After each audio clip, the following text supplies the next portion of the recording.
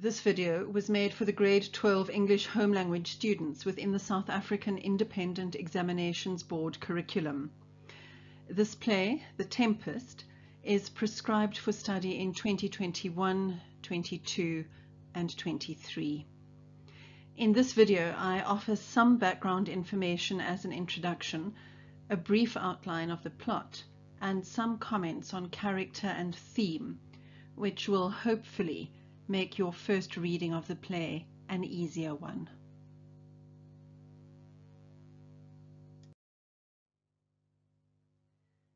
The play was one of the last written by William Shakespeare, around about 1610, about 5 years before his death in 1616.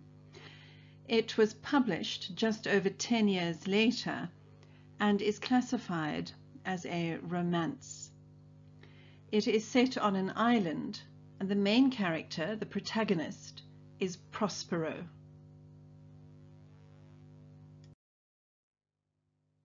Let's pause a moment to consider the genre, romance. This is not a traditional love story. There are elements of comedy in the plot and writing. The settings are often unusual, otherworldly. And with these remote, strange settings, you'll find elements of magic and fantasy. The plots are often of loss and reconciliation, with bonds of friendship and family having been violated in some way by tragic circumstances.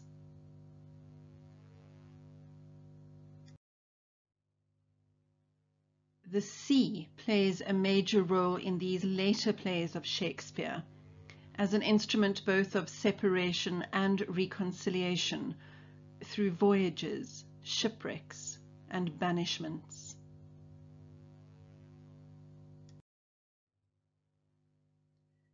There is a strong element of the supernatural in these later romantic plays. The action is frequently guided by divine intervention or miraculous events of some kind. Shakespeare is less concerned here with creating realistic plots, settings, and characters than he is to draw upon the material of folk legend and fairy tale in order to dramatize the recurring themes of human life with a grand simplicity of myth.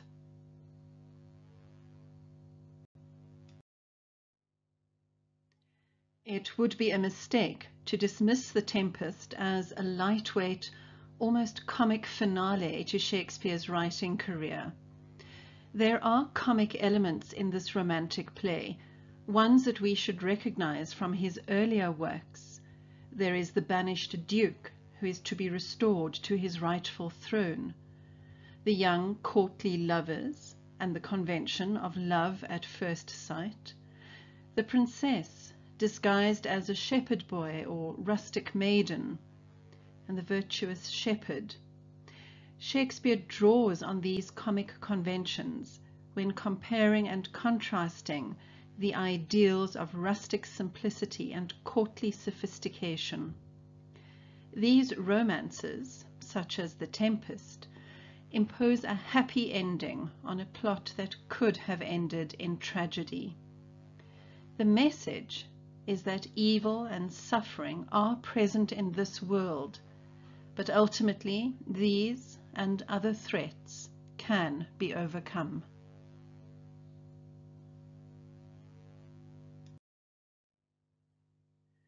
No reading of The Tempest can do it justice. Shakespeare's tale of Prospero's Island is inherently theatrical, unfolding in a series of spectacles that involve exotic, superhuman, and sometimes invisible characters that the audience can see, but other characters cannot. The play was composed by Shakespeare as a multi-sensory theatre experience, with sound, especially music, used to complement the sights of the play, and all of it interwoven by the author with lyrical textual passages that overflow with exotic images and sounds.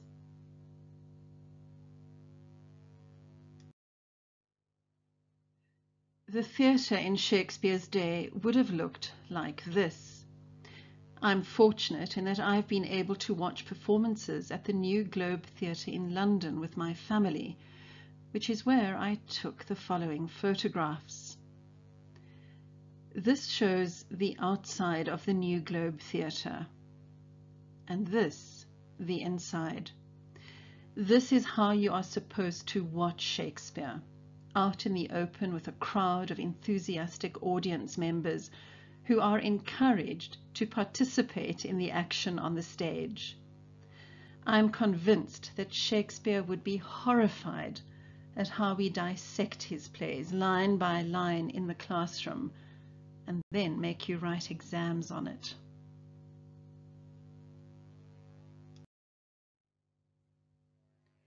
To get started, we are going to have a quick look at the storyline.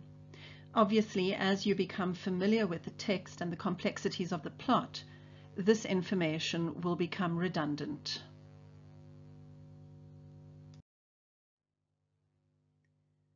The play opens on board a ship caught in a raging storm, the Tempest of the title. On board this ship are the King of Naples and his son, as well as other members of the royal court. On a nearby island, the shipwreck is watched by a horrified Miranda. She has lived with her father Prospero on the island for so many years that she does not know any other human beings. Prospero tells her that he has summoned the storm on purpose and that none of the passengers on the ship will be harmed. While we, the audience, know that everyone has survived the shipwreck, the characters themselves don't know this. The King of Naples assumes that his son, Ferdinand, is dead, and Ferdinand assumes that his father, the king, is dead. Prospero subjects the survivors of the shipwreck to various torments with the help of his spirit assistant, Ariel. We learn that years ago Prospero had been the Duke of Milan, but had become so involved in his studies of wizardry and magic that he had asked his brother Antonio to take over his duties for him. In true Shakespearean fashion, the power went to Antonio's head, and he betrayed his brother and had Prospero banished.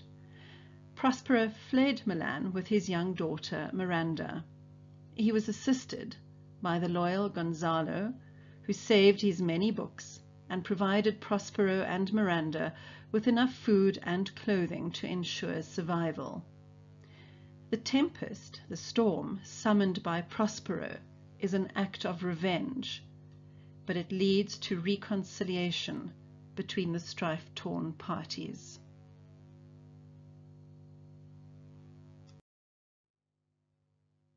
Here's a more detailed summary. Close to a Mediterranean island, a storm overcomes the ship that carries King Alonso of Naples, his son Ferdinand, his brother Sebastian, their friend Antonio, the Duke of Milan, and various members of the court. On the shore of the island, Prospero, the former Duke of Milan, watches the storm with his 15-year-old daughter Miranda. As they watch events develop, Prospero tells Miranda their story.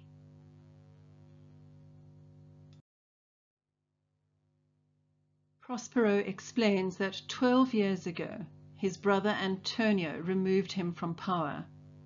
Antonio claimed Prospero's rightful dukedom for himself, forcing Prospero to leave. Prospero escaped in a boat with only the infant Miranda and his books of magic.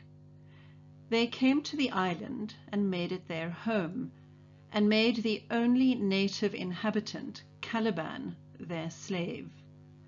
Their only other companion is Ariel, a sprite that Prospero rescued and enslaved. Prospero reveals that he has arranged the storm and shipwreck so he can get revenge on those who deprived him of his dukedom.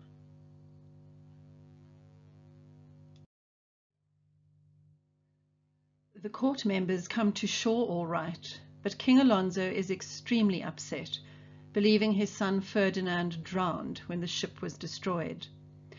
In fact, however, Prince Ferdinand has landed elsewhere and is quite fine.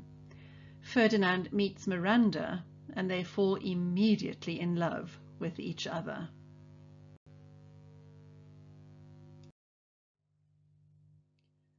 Prospero decides to test the possible future husband of his daughter and captures Ferdinand, putting him to work carrying wood for his fire.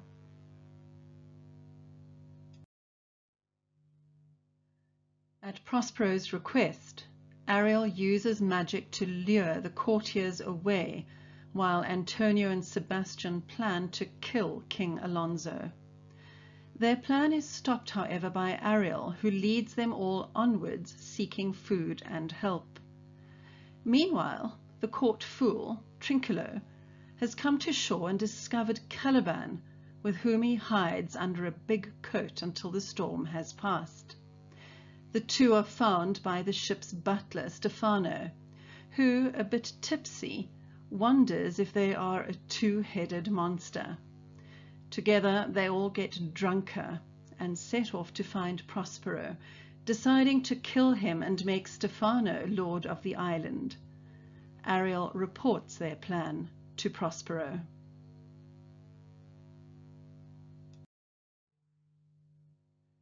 Prospero has decided that Ferdinand has passed his test and celebrates his engagement to Miranda by holding a mask.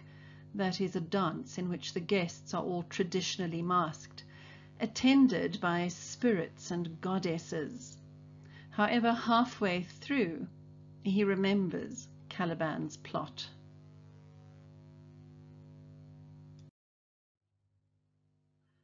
Finally, Prospero asks Ariel to bring all the shipwrecked people together before him, but instead of acting out his revenge, he decides to forgive them, claiming that he has been moved by Ariel's statement that even he, a spirit, feels for the humans. He accepts the return of his dukedom from Antonio, and Ferdinand and Miranda are formally betrothed. Ariel is set free, and Caliban and the drunken sailors get a stern rebuke. The play ends with almost everyone celebrating their reunion.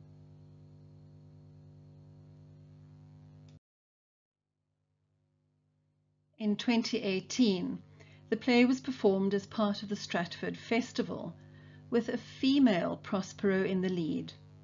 This comic summary is a delightful rendition of that version of the play. Here in frame 1, we have Alonso, the King of Naples, on board a ship, saying, "Oh, this is a great voyage. The only thing that could ruin it would be if a sorceress wrecked our ship on her island to take revenge for past wrongs." And in frame 2, we have the female version of Prospera, saying, "Hold my beer."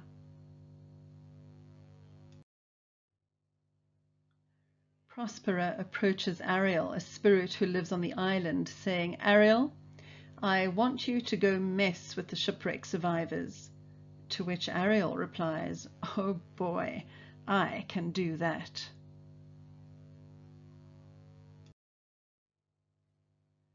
In frame 4, the chaos is unleashed on the unsuspecting crew and passengers of the ship.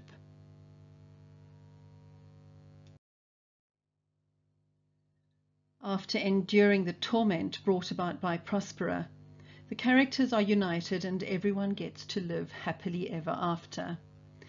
In the second part of the play, there is much discussion about the nature of colonialism, language, oppressors, and the rule of law. This might give you an inkling as to why this play has been selected for study by your examinations board. It's far more than just a story about a shipwreck on an island. These frames on this slide allude to this second, more complex part of the plot. In the first frame, you have Prospera addressing the servant Caliban, whom Prospero taught how to speak. In the second frame, we see the blessing of the union between Ferdinand, one of the shipwreck survivors, who has fallen in love with Miranda. In the third frame, we see the setting of a banquet. It is at the banquet that Prospero reveals his true self to the King of Naples and his false brother. Antonio expresses remorse and asks Prospero for forgiveness, as does the King of Naples. Prospero renounces magic, leaves the island to take possession of his dukedom, and witness the happy marriage of his daughter to Prince Ferdinand. The plot summary might sound confusing right now, but as you work your way through the play, the various plot lines will become clearer to you.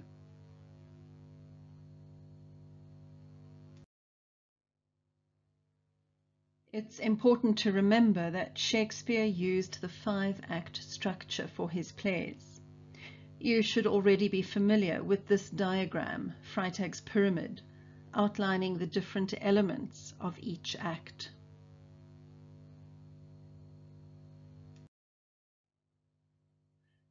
In Act 1, we have the exposition, where the characters and conflict are introduced.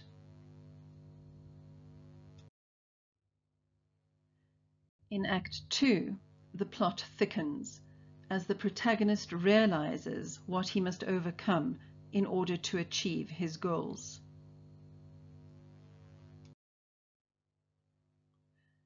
In the third act, we have the climax of the play. Here, the protagonist usually has to make a decision which will set in motion a chain of events leading to the final outcome. In the romances of Shakespeare, this means a positive outcome.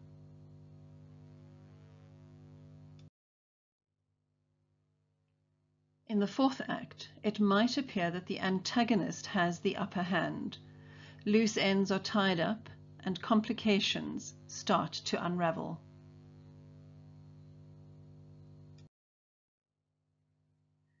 In the final act, the conflict is resolved, and in the romances, we get our "they lived happily ever after" ending.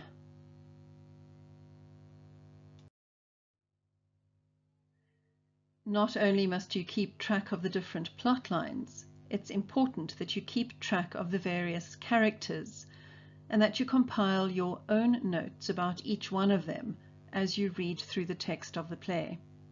This will certainly help you to master the intricacies of the plot.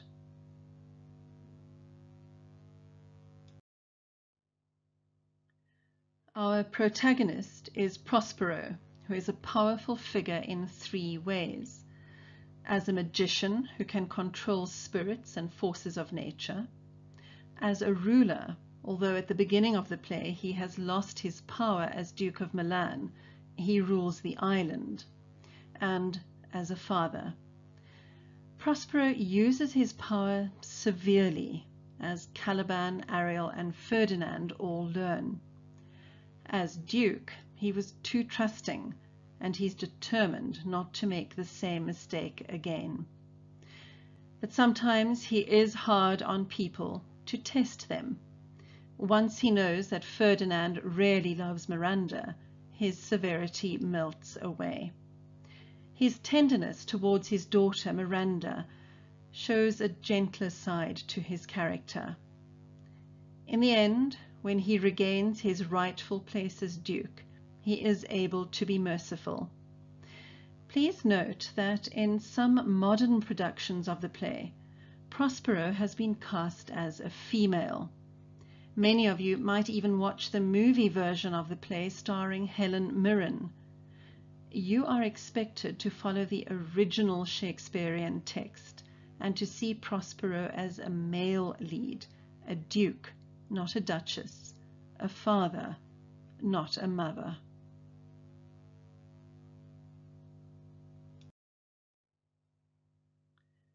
Miranda knows hardly anything of the world beyond the island. To her, Ferdinand and the other people from the ship are more extraordinary and marvelous than Ariel and Prospero's other spirits are to the audience. She has the innocence of a romantic heroine, but she also has a tough and determined side to her character. When she tells Ferdinand, "I'll be your servant whether you will or no," we know that she means what she says.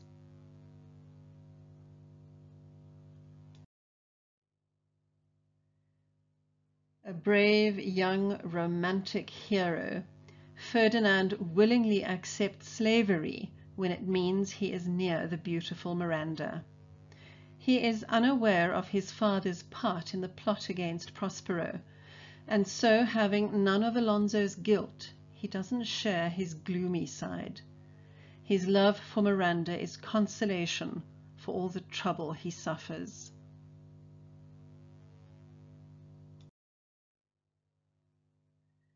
As his name suggests, Ariel is a spirit of the air, one of the four elements which, according to the philosophy of the time, made up the universe and governed people's characters. The others are earth, fire, and water. Everything about Ariel is light and mobile. He longs to be free, like the wind. He is a mischievous spirit who cannot resist playing a joke on Caliban, but he knows where to draw the line and is careful not to provoke his master's anger.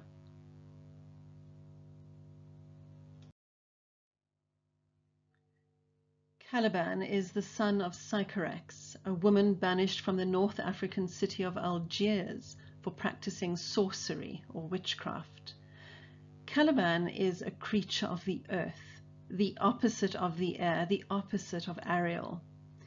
It's possible that his name is an anagram of cannibal. Though he is surly and cannot take his position as Prospero's slave as lightly as Ariel does, there are some warm and sympathetic sides to his character. He obviously loves the island, both its natural riches and the strange supernatural music which the spirits make, and he knows the island better than anyone. Like Miranda, he knows nothing of the world beyond, and is overwhelmed with admiration when he meets someone from elsewhere. For us in South Africa, his character is of great significance as we grapple with the legacy of colonialism in our country.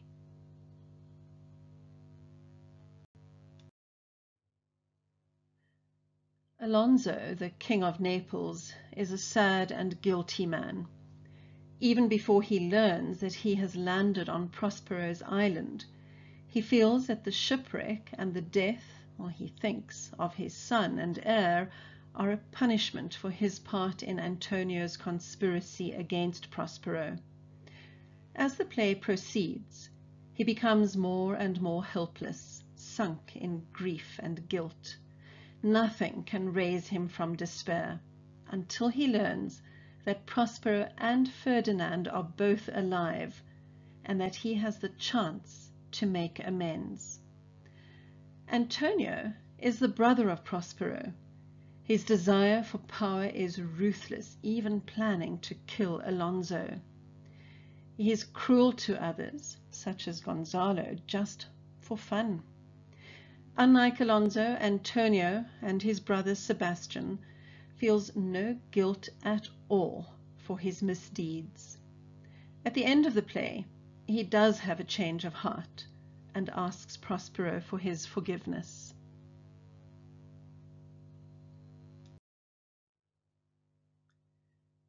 Though a comical figure, an old man who talks endlessly, Gonzalo is still a very sympathetic character. He's an optimist who always sees the best in people and events. He saved Prospero's and Miranda's lives when they were banished, for which Prospero expressed his sincere gratitude when he met him on the island.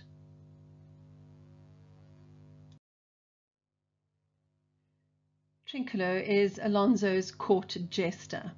In Shakespearean plays, the audience would know to pay particular attention to what the jester says. under the guise of foolishness and clowning around, much wisdom is heard.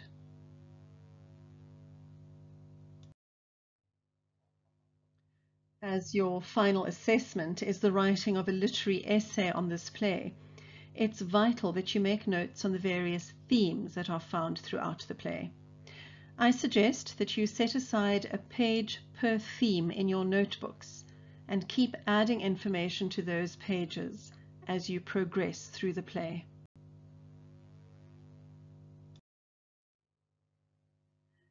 As with most plays and novels, you'll find these fairly generic themes in The Tempest: freedom, betrayal, forgiveness, reconciliation, love, death, identity. These are found in almost all the works that we study.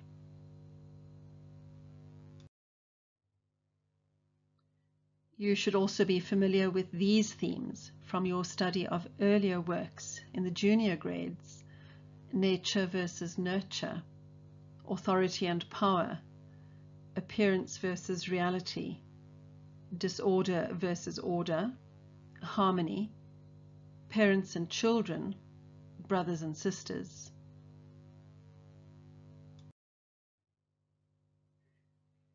In The Tempest, you'll also find these particular themes, particular to this play: voyages, journeys of discovery, brave new worlds, colonialism, noble savagery, land, language and liberty, masters and slaves, rulers and subjects.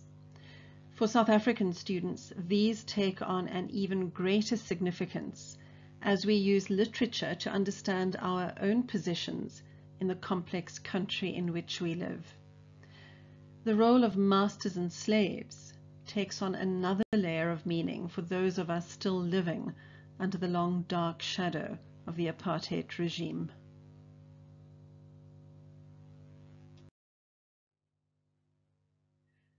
By now you know that writers use key motifs and symbols to reinforce their themes.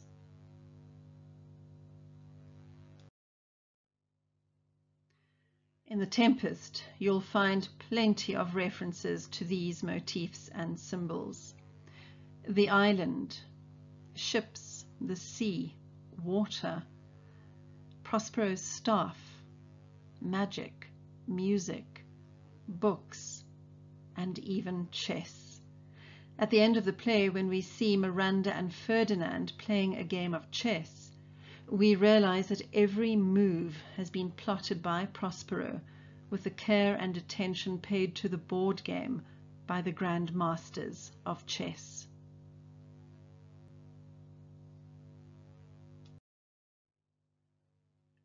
While there are many important quotations from the play that you will have to learn and embed in your written responses, I would like you to pause a moment on the 3 that appear on the following slides.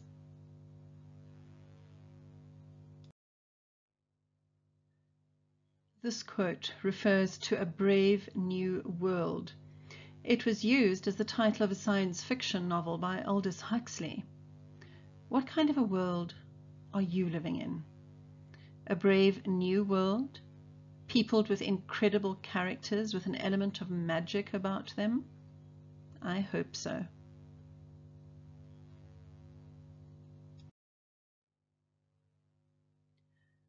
When Caliban tells Prospero that "you taught me language, and my profit on it is I know how to curse," it should resonate with all of you who are taught in a language that is not your mother tongue.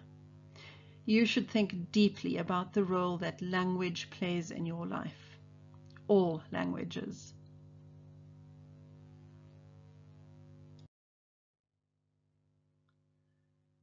When the wedding of Prince Charles to Lady Diana Spencer was televised in 1981, I was thrilled to hear the priest quote these lines from The Tempest, that the wedding of a young girl to her prince was "such stuff as dreams are made on."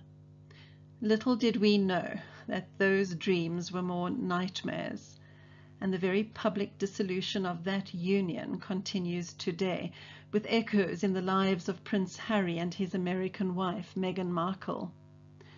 This play has so much to say to us about our lives today. I hope that you thoroughly enjoy your study of this text, and that you learn about yourself and the world in which you live as you do so.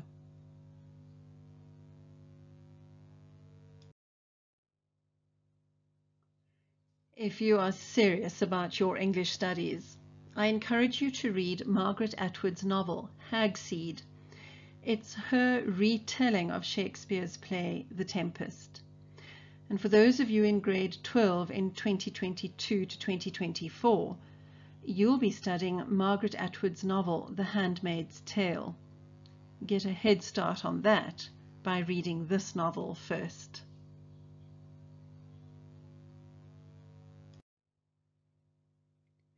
You are encouraged to share this video introduction with all teachers and students of the play, as it's my firm belief that education and educational discourse can only flourish within a climate of generosity and allowing access to all without charge. Should you have any queries, please contact me on the email address that you see on the screen.